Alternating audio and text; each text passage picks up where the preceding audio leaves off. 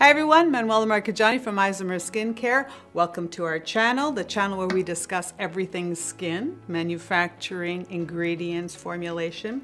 Today, we're going to talk about face oils or skin oils. Do you need them? What do I think about them? Which ones are good or bad? So, I always have had oily skin and problematic skin. So naturally, I'm like, anything oily or greasy, I'm like, no, I don't want it on my skin. But the reality is your skin needs to have some fats, it needs to have some oils. The function of a fat or an oil is to reinforce your skin barrier, to reduce transepidermal water loss. So in essence, the fats or the oils on your skin are there to keep your skin hydrated. So when you think about a Ziploc bag or a Tupperware or some kind of container and you put a lid on, or you wrap something in plastic, you sandwich, in plastic, the reason why you do that is to keep it fresh, right? So our skin, if we didn't have oils or lipids naturally in our skin wouldn't stay fresh, because that's kind of like the protector, that's the seal for our skin. So when you're using a face oil, or you're using an oil on your skin, it's the right idea in a lot of ways, because you do need lipids, fats on our skin surface to coat it, to seal it, to moisturize it, to hold in the moisture, to protect it from the environment, right?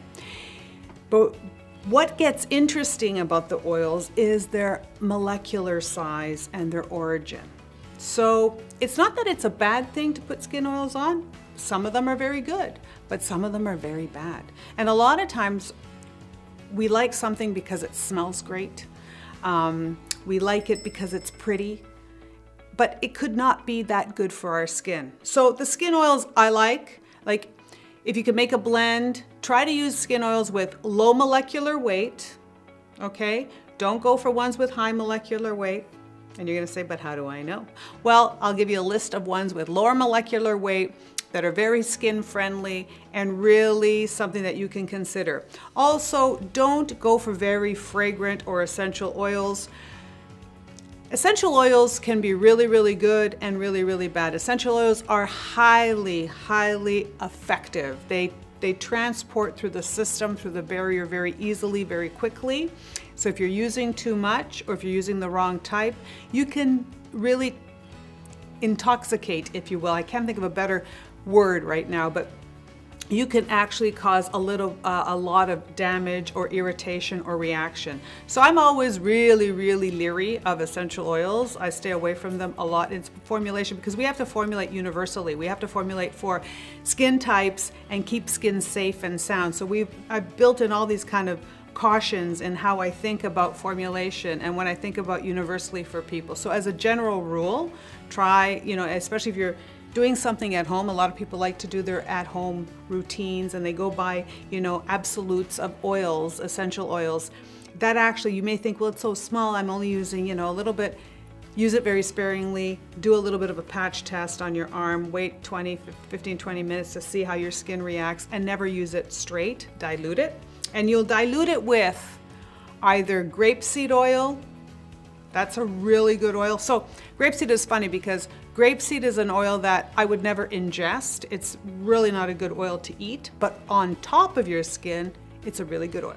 So we formulate a lot with grapeseed oil. We formulate a lot with jojoba oil, which is another good oil for your skin. So if you want to use grapeseed, jojoba, prickly pear. I love prickly pear. Prickly pear is really good too, because not only does it help as a face oil, it's got a lot of vitamin K in there. That's really good for the redness and the broken capillaries. It has a lot of antioxidant power to it. And then sunflower oil. I like those oils. I also like ginger oil or moringa oil, camellia oil. Those are more exotic oils. They're more expensive oils. You don't have to go down that route. You can stick to these regular oils. They're going to give you that skin barrier function. A lot of people want to use coconut oil, or you want to use vitamin E. Those are not that great. Let me preface this. Coconut oil isn't good just for your skin, like to use a lot, because it actually does kind of thin out your skin. It doesn't really moisturize the way you think it is. It's great for massage, for example, but it wouldn't be that face oil that I would use all the time, and it can be comedogenic for a lot of people. So can coconut oil, so can vitamin E. Vitamin E is great. We formulate with vitamin E, antioxidant. We use it with our vitamin C serums. We use it with a lot of formulations because it is a powerful antioxidant. But you can only use it, the D-alpha tocopherol version. You have to know the isomer, the shape of that molecule, and you can only use a little teeny bit because otherwise it's going to be way too heavy. You're going to be dragging your skin, so you want lightweight oils.